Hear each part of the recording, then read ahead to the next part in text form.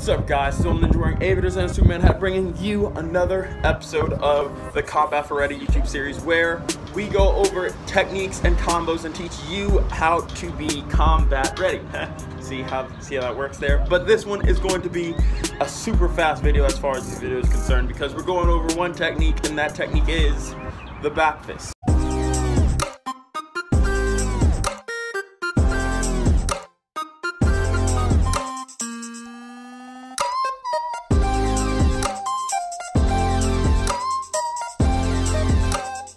This does seem pretty simple. It's a back fist. You hit someone with the back of your fist. But I want to make sure everybody knows, because these are actually in a lot of my combos. I'm going to tilt this down a little bit. So what we're going to do is we're going to take our front hand. That's what we're going to work with right now. You can obviously do it with both hands, but we're going to use our front hand right now.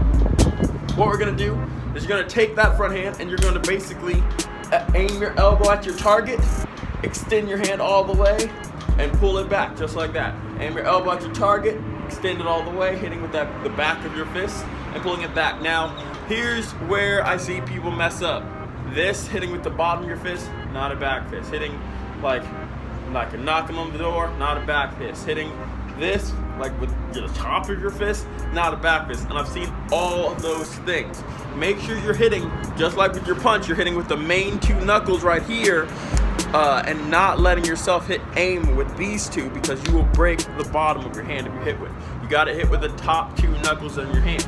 So again, when you're going at it, bang, hitting with that top two knuckles, bang. Now your targets are going to be mainly the temple and the hinge of the jaw. The temple and the hinge of the jaw. Those are going to be your weak points on the head and really good targets to hit. Those are my go-to targets.